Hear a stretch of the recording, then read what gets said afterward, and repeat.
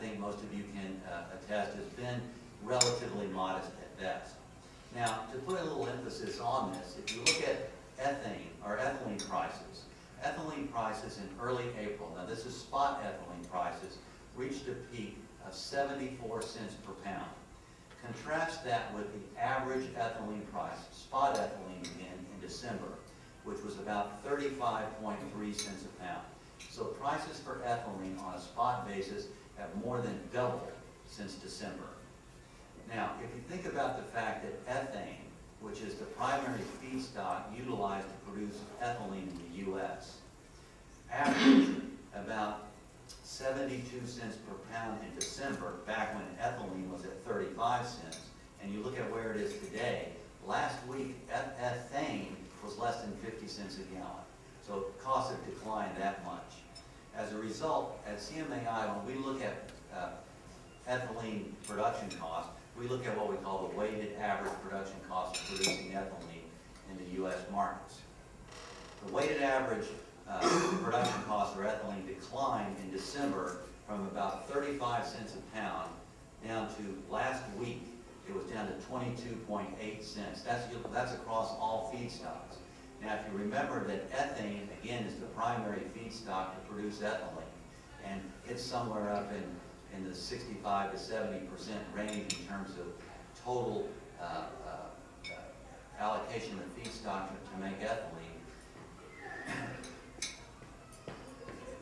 If you look at that situation, that cash cost has come down to 22.8 cents per pound. So a tremendous decrease.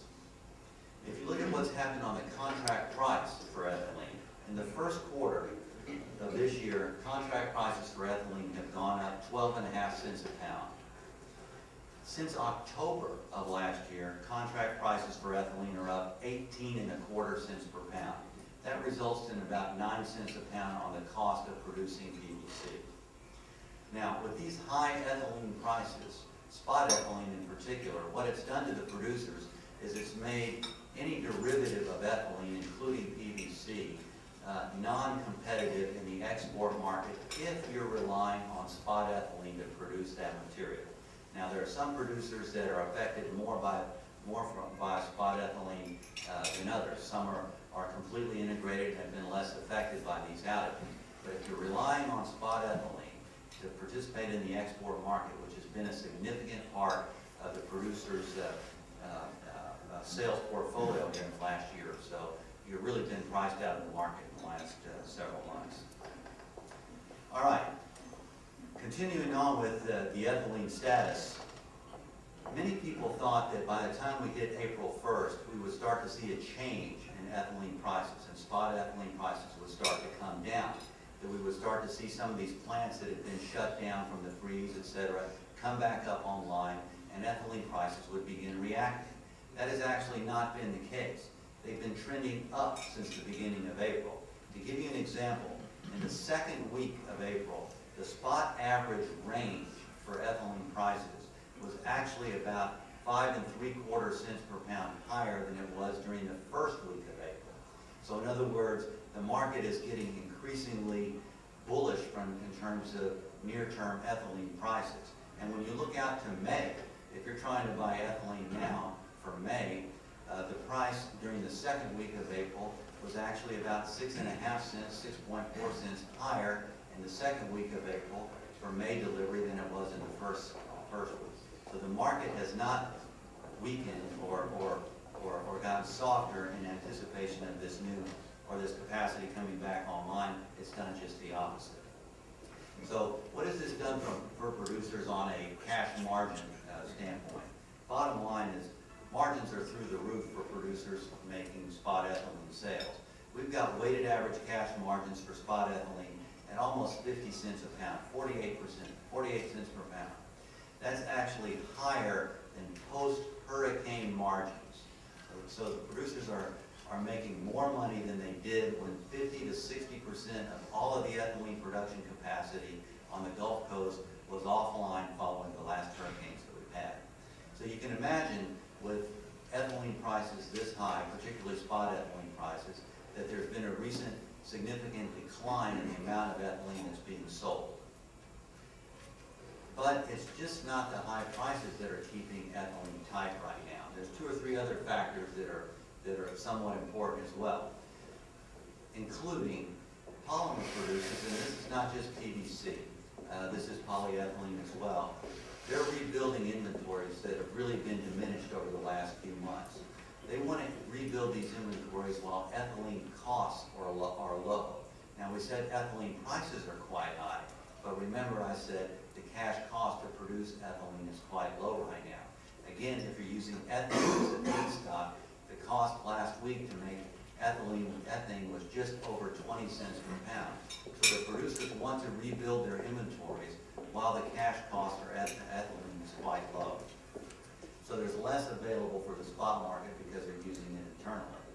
Also, a lot of the producers that have been down have got to repay their exchange partners. Typically, when a producer goes down for a period of time, he tries to cover a percentage of the outages of that production that's lost through trades and swaps with other producers.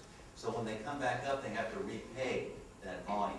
And this balancing of the books typically takes as much as 1 to 3 months. So all of that will help keep ethylene tight here for the near term. And another issue that's occurring here, and probably don't have the time to get into this in too much depth right now, but because of the economics associated with crude oil and natural gas and the various costs of producing ethylene with the different feedstocks that are available, ethane and a lot of the LNGs are significantly advantaged versus the heavier feedstocks. So what's happened is a lot of the producers have invested a lot of money to shift their technology over from the heavier crackers, cracking the naphtha again from crude oil, to the lighter feedstocks such as ethane. Now when they've done that, they've lost some production capacity in the process. Our analysis says that 3 to 5% of the nameplate capacity in the U.S. has been lost as a result of this shift over from the heavier feedstock to the lighter feedstock, all of which is reducing the available ethylene supply. So this chart is really intended to show you just how much ethylene capacity has been lost recently. And this is production loss on a monthly basis going back to January of 2009. Now what I want you to focus on this particular chart is the period represented inside this dotted yellow line. That's where we really started to feel the brunt of this at the end of last year and really going through May. Now what you'll notice is that we have gone through periods, particularly at the beginning of last year, where we've lost more capacity than on a percentage basis or in terms of pounds than we're losing today. The difference is that when we went into this period, inventories had already been brought down to very, very low levels. Producers consciously dropped inventories at the end of last year to low levels, as they typically do, to clear out inventories at the end of the calendar year. What they weren't expecting was these unanticipated outages that occurred as a result of the freezes that we had at the beginning of the year. So, as a result, ethylene inventories plummeted. If you look at this chart here, you can see that this represents ethylene inventories on a quarterly basis going back to 1995. If you look at the first sort of pink bar there, that represents where we were at the end of last year. That's the lowest point that we've been at in years. Again, a lot of that was done by design. Now, again, we hit those freezes in the first part of this year, and you took an already low inventory situation and exacerbated it tremendously. And the point is, now this is an estimate now for the first quarter of 2010 because we don't have the final results in. But we think that inventories for ethylene are going to be at a record low level. Our people tell us, our olefins guys say that ethylene inventories are probably going to be no greater than 6 days of supply when we get the final numbers in. Now, of this 6 days of supply, a significant portion of that is actually considered non-recoverable. So the industry is really operating on razor-thin ethylene inventories right now. Now, if you look at the forecast there, the gold bar, you can see that we do expect that situation to improve relatively quickly when some of this new capacity, or some of this capacity, comes back online here in the next couple of months.